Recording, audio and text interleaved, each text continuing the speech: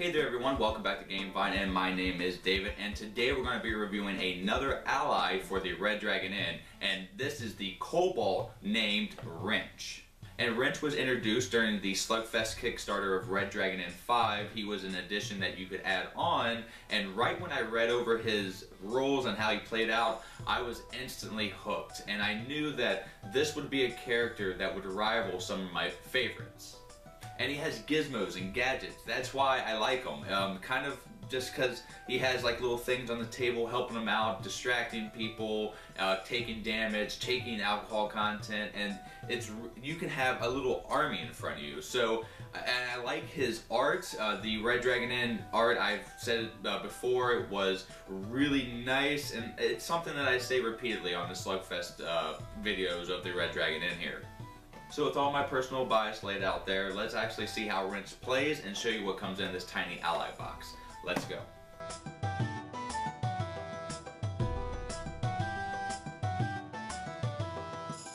So these are the contents that actually come in the box, the miniature board and the small pieces of gold. I don't actually use these often, as I said before, but they are adorable. Fortified and alcohol content markers here.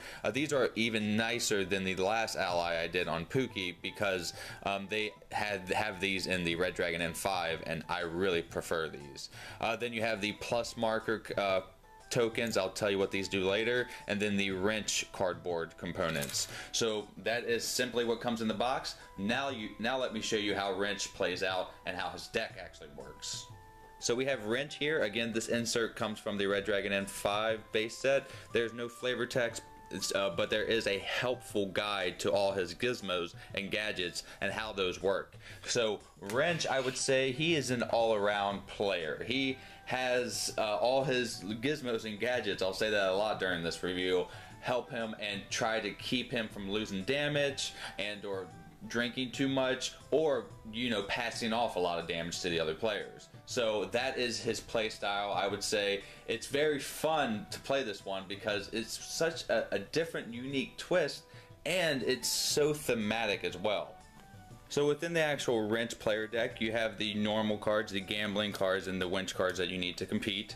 But the other half of the deck are the player cards that you have powers, but then mixed in with all that are the gizmos and gadgets, and you can tell the difference between them by the numbers on the sides, and they all have different powers, which I'm going to go into right now, but let me explain how the gadgets work. So all gadgets are action cards, and you can play one gadget per turn, just like you can play one action card. There is no limit to how many gadgets you can have out at one time, so you can have a small army in front of you, just like I said before. When you summon a gizmo or a gadget, that's where these little wrench cardboard components come into play.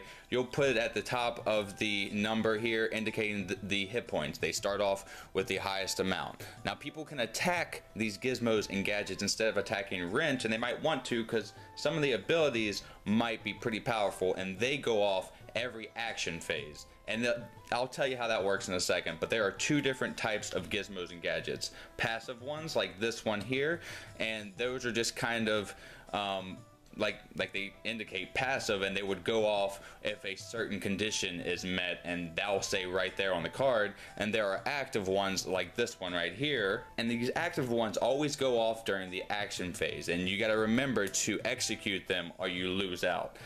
So this one says pick another player, they lose 2 fortitude. So when my action phase comes here, I will play my action card in addition to executing all my active gizmos and gadgets. At the end of the action phase, this is the balancing mechanism. They tick away 1 fortitude point and die a little inside, just like all of us.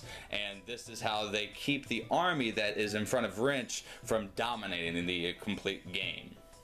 There is something called collateral damage. Now, if the gizmo gadget ticks away and then the last point here ticks to 0, this one is just discarded and no damage is done to Wrench. Now, collateral damage happens when somebody attacks the gizmo or gadget and takes it down to 0 and it is discarded and it doesn't run its natural course, and that will result in Wrench taking 1 fortitude damage.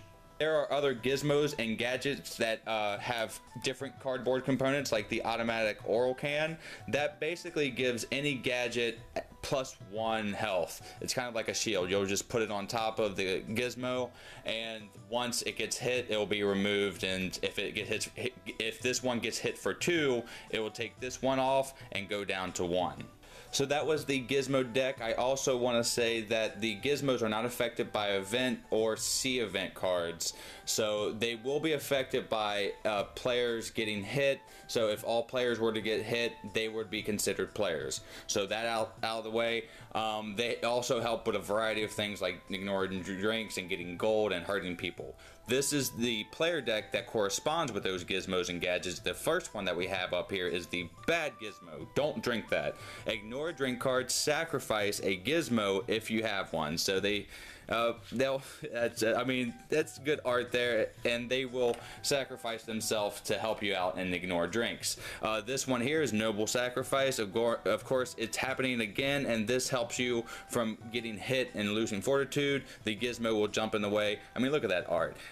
The red dragon he looks like a red dragon. It's such a great fit. This will be perfect for oiling the gears. This allows him to ignore stuff like alcohol content and fortitude. I think there's a bit of gold in these gears. This allows him to get gold. Again, he is an all-around character, and he really doesn't have a weakness. He can become in danger in any field, fortitude, drinking, or losing gold, if he doesn't draw right. But again, it's just luck of the cards, because he has a little bit of everything, and those gizmos really help out. And the last few cards that we have is you look thirsty. Are you thirsty? You look really thirsty. Pick another player. They must drink the top drink card from their drink me pile. So he's giving more drinks to another player. And I mean, it goes on, and just look at that art. Scamper away. This is where he ignores stuff, and they'll go on in a pattern of sacrificing gizmos to help yourself out, and then trying to hurt other people. And in addition, of course, he has his gambling cards and the winch cards. So that is the basic gameplay of the wrench deck, and let me tell you now what I think about this ally and if I think it is a good addition. Spoilers, I like this character a lot. So that is wrench. Now, I'm not going to be grading this as a percentage or letter grade. I'm just going to do a thumbs down, thumbs sideways, or thumbs up. A really bad game, not recommending it. A good game, I can recommend it. A great game, yes, I recommend it. Add it to your Red Dragon Inn collection. But you already know what I'm going to do, and I'm going to give it a high thumbs up, but I'm going to throw in a second wrench and give it 2 wrenches up. This rivals my favorite character, which is the dwarf, which I am completely biased to. But the way this ally plays out is something that just revamped the entire game for me, because I love the gizmos, and I love having a tiny little army in front of me. Just kind of, it's reminding me of kind of Star Wars, of having that chess game. I just like having that theme, and this is just dripping with the Red Dragon Inn theme, and I personally am a theme guy. So this really does accompany the way that I like to play the game. And I am highly recommending wrench go in your Red Dragon Inn set. If you want an ally, this would be the first one I would pick up, because it's seamless play, and it's just so much fun to play with the character deck and having all that as the Red Dragon Inn experience, but then having this side component where you can put these little robots out. So if you're looking for an ally, I would first pick up a wrench, but that's just my recommendation. I haven't played all the allies yet, but I've played a good handful, and wrench is just the end-all be-all at this point.